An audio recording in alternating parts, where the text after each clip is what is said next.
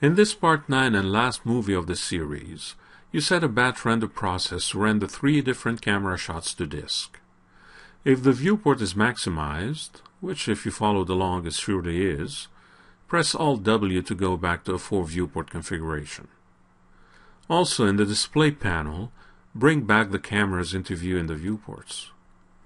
There are 3 cameras in the scene as stated at the very beginning of this tutorial. Cameras and their targets have been animated through simple keyframing to move from one area to another. Leave the top view as is, and assign a camera view to each of the remaining viewports.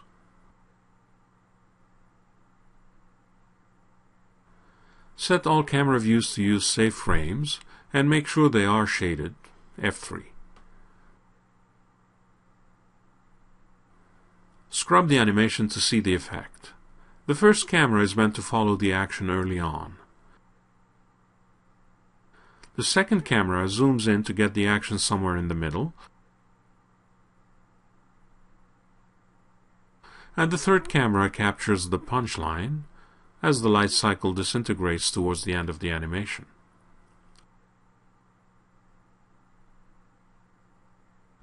To render all 3 camera shots, you could activate the camera view and set up a render process in the render dialog. You'd need to render that sequence, come back when it's done, enable a new camera view, and start over again. Instead of this back and forth approach, it's easier to use the batch render tool in the rendering menu. Here you can add a view and rename it to make it easier to understand what the view is about. For example, Cam01 would be an indication you are rendering the Camera 1 viewport. It's important to press Enter when you change a view name to confirm that change. Next, you can override the presets found in the render dialog. For example, you can set this entry to render frames 0 to 155 as seen from Camera 1. This will take us nicely all the way into the second turn.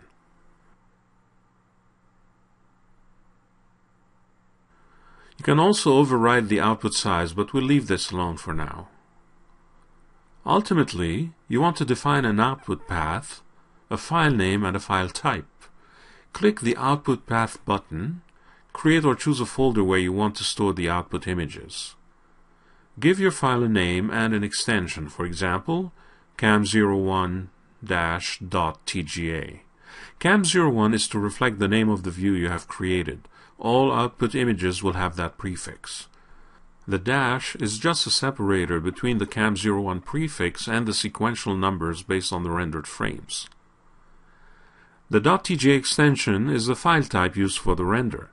You can use other file types such as JPEG, BMP, PNG, or others.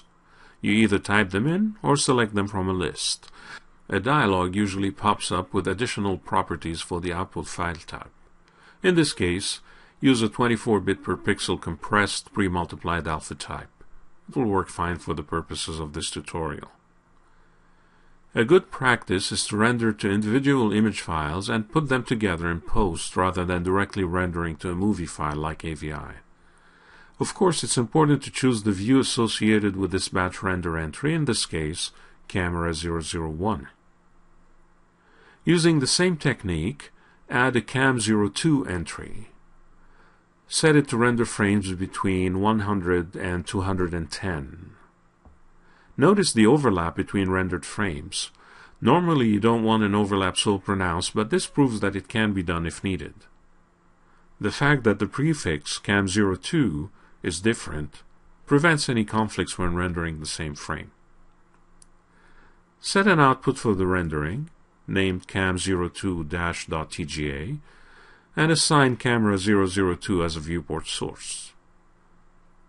Finally, add a third view named Cam03 and assign it to render frames 195 to 600.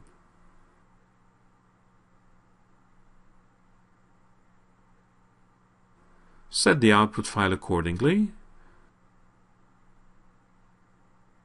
and Camera 003 as a viewport source. You are now ready to render the scene to disk.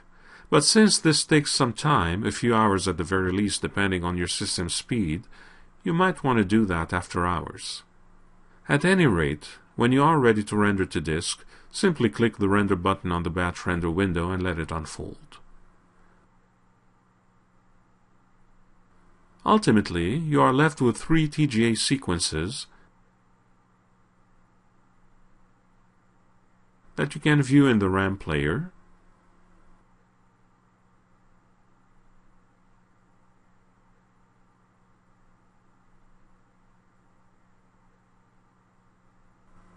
or that you can compile together into a movie file using a third-party application.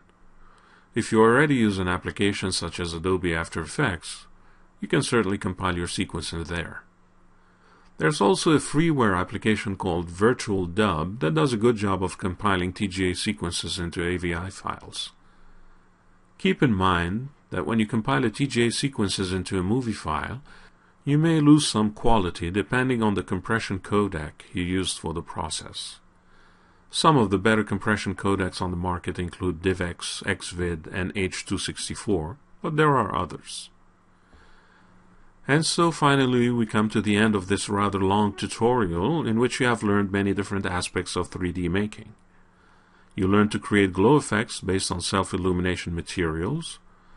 You learned to animate light cycles to follow predetermined paths.